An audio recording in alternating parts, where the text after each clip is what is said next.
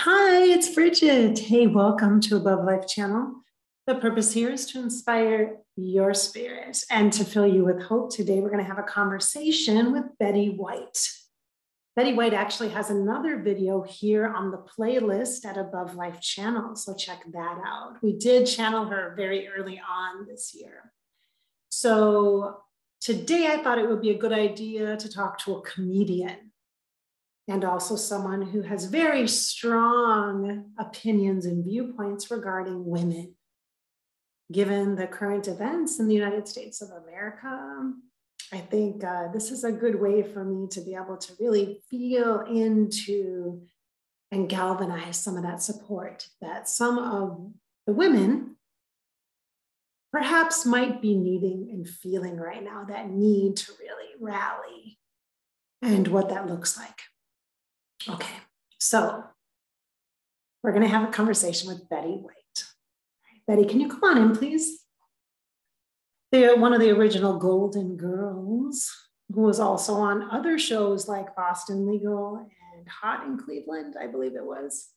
And the only reason why I know you were on Boston Legal is because I just saw that last night, one of the episodes. So last night or the night before. Anyway, so very funny. You're so funny. I know you've had a rich career, and so a lot of respect for your body of work. Today, I'd love for you to give us some inspiration. You lived a very full life. You experienced a lot of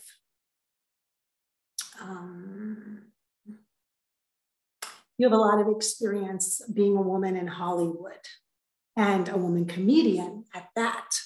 So it would be really great for you to share a few words with us about women and who we are, in your words.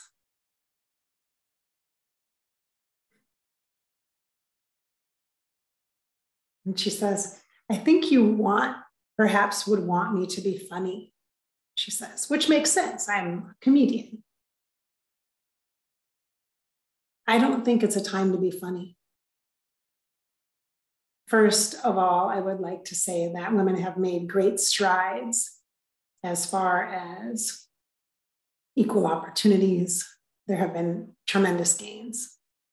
I don't want to overshadow that or make light of that, but there's a long way to go. And you can't stop. You cannot stop.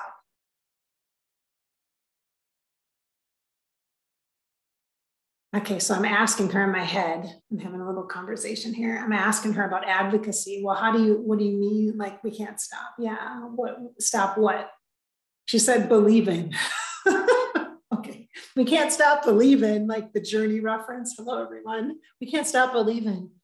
Women don't stop believing, according to Betty White. Seriously, she says, seriously. There are ups and downs. It's always like that. She says it's always like that. Politics is unpredictable. And what comes and goes with that is just behaviors, she says. Behaviors of people who don't believe what you do are always visible. It's always obvious, she says. When people don't believe that you should be paid equally, just for example, she says people who believe that you shouldn't be paid equally, you're not going to change their mind just because you pass a law about it, she says. You can make conscious efforts to support initiatives, she says, incentives in your area, in your local community, with advocacy groups who will promote and support women's health. She says women's reproductive health. That is Betty White, women's reproductive health. And she says, it doesn't matter what I think you should do. It matters what you need to do. And she says, it's so easy to sit back and how's my phone? She says to judge people. It's so easy to judge, isn't it? It's so easy to judge, she says. Look at the reality TV that you watch. She says, look at all of how just television has changed over the years and how there's a whole culture that is built upon watching train wrecks in order to be able to criticize the train wreck. It's entertainment. Unfortunately, she says that gets mixed in with the society's values and beliefs, and it creates just this big mess. And where people don't have a sense of humor.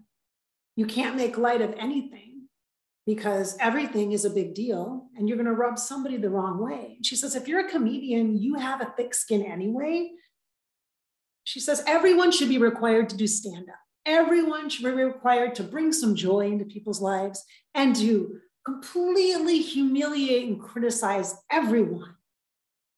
She's like an equal opportunity to criticize and humiliate everyone. She says, it's so ridiculous. It's so ridiculous when beliefs are imposed upon other people. And she says, whatever it might be, there's two things you should never talk about, politics and religion. So what are we going to talk about? She says, politics and religion. You always make jokes about the Catholics or the Irish Catholics, or you make jokes about things that are wildly inappropriate and cultural appropriation, or she doesn't use the word cultural appropriation. She uses the word cultural things. She's referring to diversity, I think, is what it looks like the civil rights and all that as well. Yes, she said it's all mixed in. It's all mixed in. You can literally talk about anything as a comedian and you'll get death threats, she says. That's what happens. And she says, however, that's a way to bring in to the conversation the absurdity of the varied viewpoints around any topic. Pick anything, she says, pick anything. And she's so blunt. She literally says, like blacks and whites, to bring that in, she says. And she says, my last name is White. I am quite the white person. And yet I had privilege, yes. And at the same perspective, and she says at the same rate in Hollywood, as a woman, you can forget about getting any sort of jobs that could be filled by a man, even at like a comedy club, she says. They never took us seriously as comedians. It never took us seriously. We were the butt of many jokes, she said, but she says people like, she's saying herself and like Joan Rivers capitalized on the novelty at first of being a woman in Hollywood that is funny, a funny woman.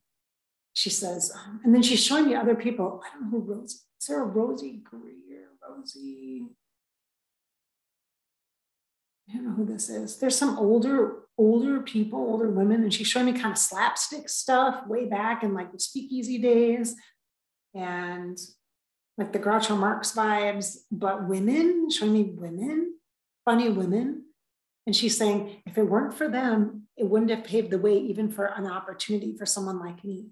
And she's saying, so I'm using the word trailblazer with her. I'm going to say you're a trailblazer. You set the stage for many women to have a voice and to be cast in roles that, and have storylines that represent women who are in different forms of life, who choose different things, who are in different stages of life, who aren't just the young, beautiful women, but who are also older in their lives.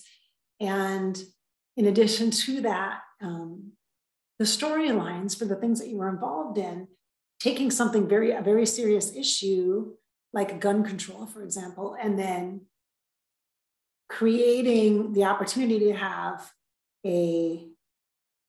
almost like such a stark contrast around it, using the kind of absurdity in your face humor that she's like, it kind of protects the issue in a way where it's a safe way to acknowledge, wow, oh my gosh, oh, that was funny, haha, but it's not really funny. It's funny, but not funny, is kind of how she's saying. So you can get at real human issues using humor. And she says it's a great way to bring things in to the conversation. She's like, into the community, into the context of society, is to use humor. And she's like, it's an incredible way to slowly start to chip away at old behavior patterns. And she said, it's not just the beliefs or the values of people, because you can't change that. She said, you can't change somebody's mind, but you can change their behavior, because you can force things to not be acceptable, which unfortunately, she's also showing us the flip side of that coin is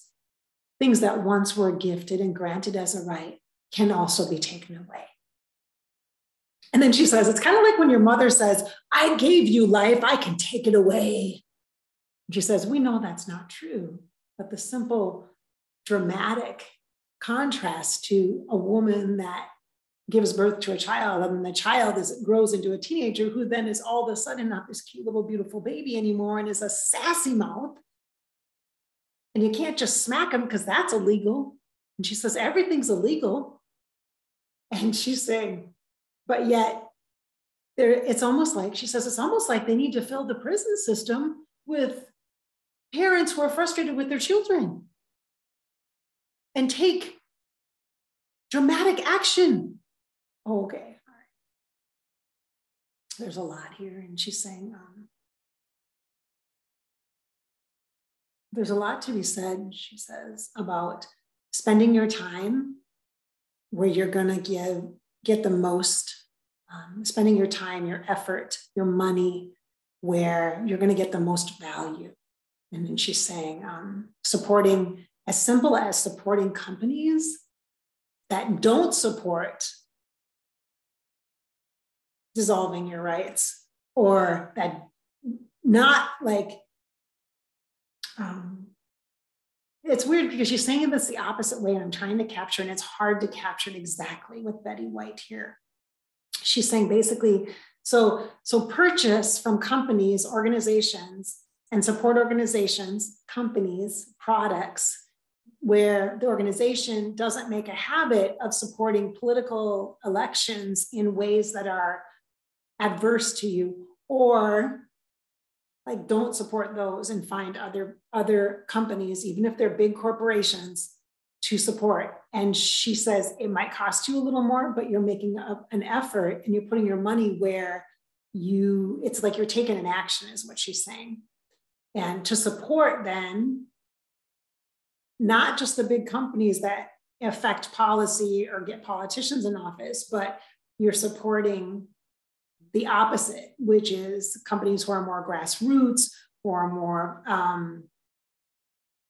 more connected to their communities, and then are more reflective of the community. So whether it's a diversity reflection of diversity and culture, or whether it's a reflection of products or things that really support women.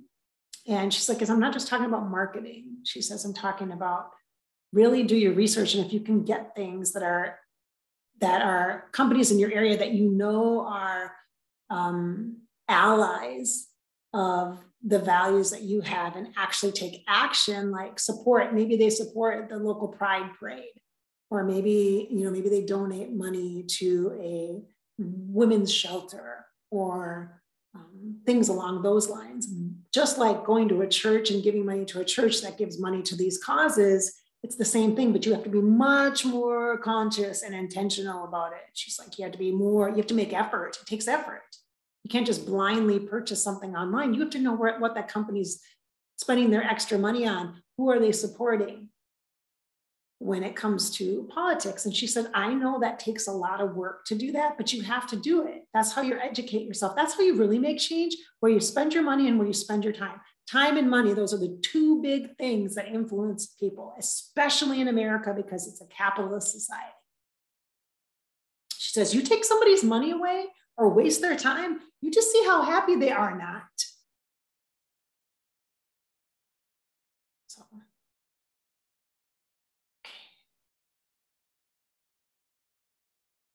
Okay.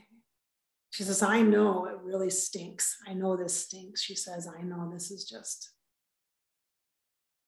oh my gosh, Betty, I can't show them that. There's an imagery I see. I'm clairvoyant, so I see with my third eye. So when I'm channeling, I see imagery. That's what clairvoyance is. And she literally is showing me what would be considered a very, I want to say inappropriate. Everything about Betty, you are super like, not appropriate. If we're just hanging out talking, having margaritas or something, it would be not that appropriate. So she's showing me a weapon, like a sawed-off shotgun. So shock value, maybe for me, to make that connection between what we value as a country and what we don't. So when she says, yes, Bridgette, women are, it is clear that there are some that would like to see women barefoot and pregnant at home in the kitchen and never leaving the house, she says, just to serve the men, right? Yes. She said there are people that do view women as second-class citizens in America, in the US.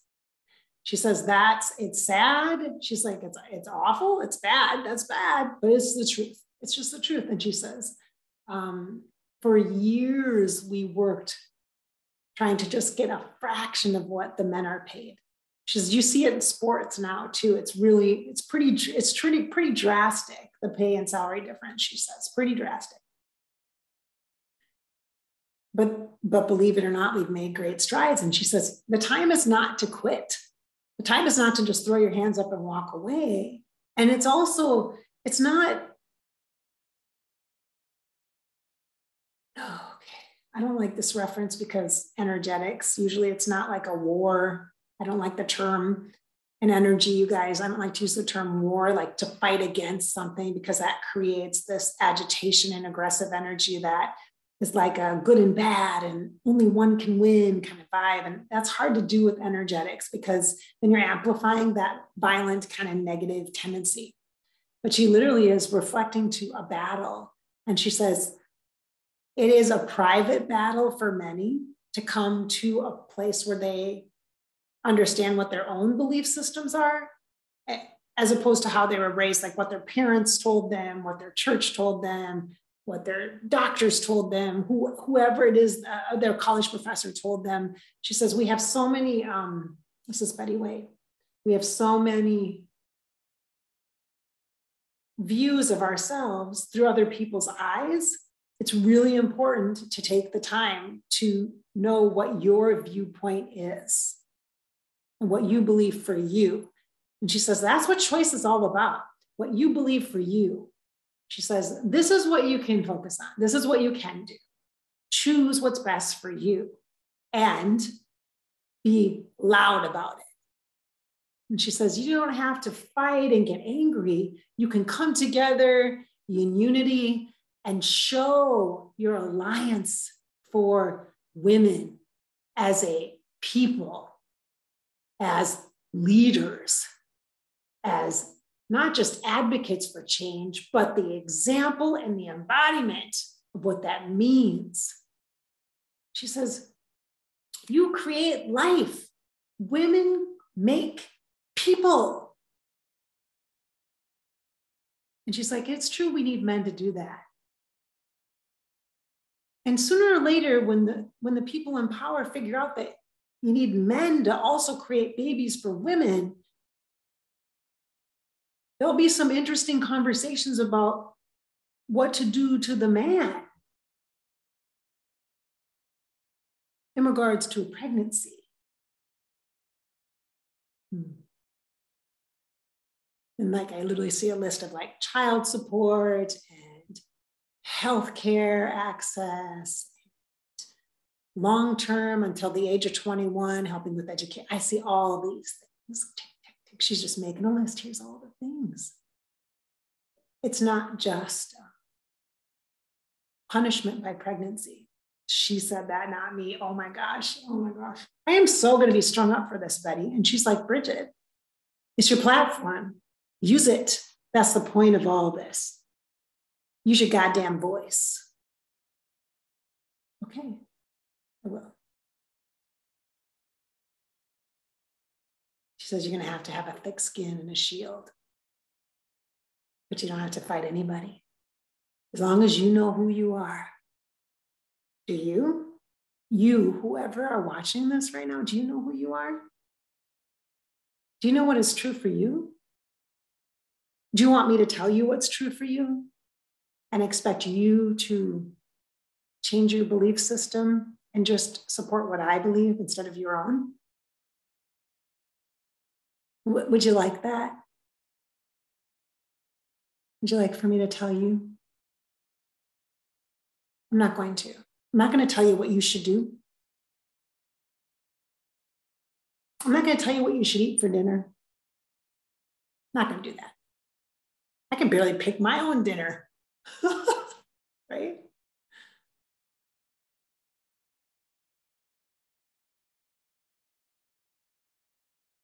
Oh, Betty, I got lots of opinions about this. I'll have to do a video on my Fairy Grasshopper YouTube channel about it. I think Betty is, she's matter of fact. She's very confident, and there's a lot of courage here. So you, as a woman who are watching this, regardless of where you fall on the issue of abortion, whether you are in the camp of pro-life for yourself or pro-choice for all,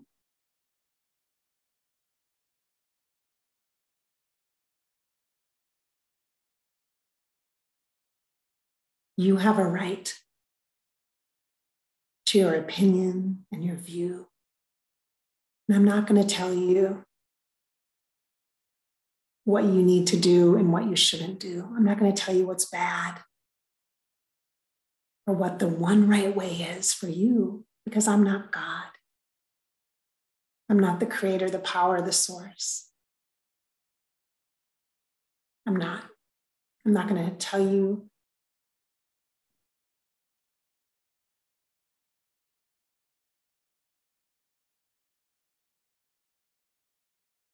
and I'm not going to let you tell me.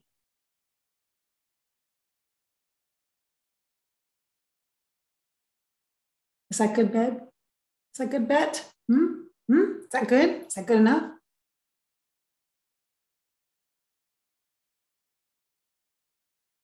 And we can still be friends. As long as you don't come over and like try to dress me a certain way or tell me that I shouldn't wear these earrings.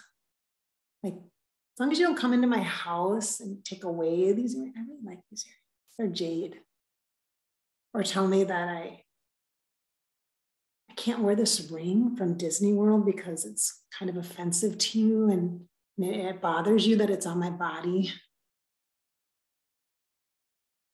Yeah, I don't want that. That's a little creepy, kind of creeping into my home and kind of, wow, trying to live my life. You know, that's kind of weird, right? It's a little weird, isn't it?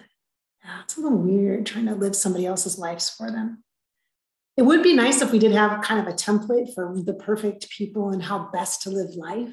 But the fact that we're humans, my friends, kind of voids everybody of that. Nobody is perfect because we're people and we have a mind that's an ego mind that thinks we know better than anybody else, which helps us in making our own discernment and decisions, but doesn't give us that right to make others. Yeah, I know. It's complicated, right? We can still be friends. Totally fine with that. Hey, thanks, Betty. Trailblazer for women. I love it. It's awesome. Because that's what I do in my private coaching work as an intuitive life coach, inspiring your spirit and filling you with hope. That's the point. Because it's your life after all, and you get to live it. I'm not going to tell you what you can't do with your body. Do not tell me. I mean, you could tell me. I'm not going to listen. Because only I know what's best for me. That's what confidence is. That's what courage is. That's what self-love means. This is Bridgette with Above Life Channel. Thank you so much for listening to watching this particular video here with Betty White in the Afterlife. This was actually recorded in June of 2022, June 26th to be exact, 2 days after the Supreme Court shared their ruling on the overturning of Roe versus Wade. that was the inspiration to record this video with Ms. Betty White. Thanks for being here.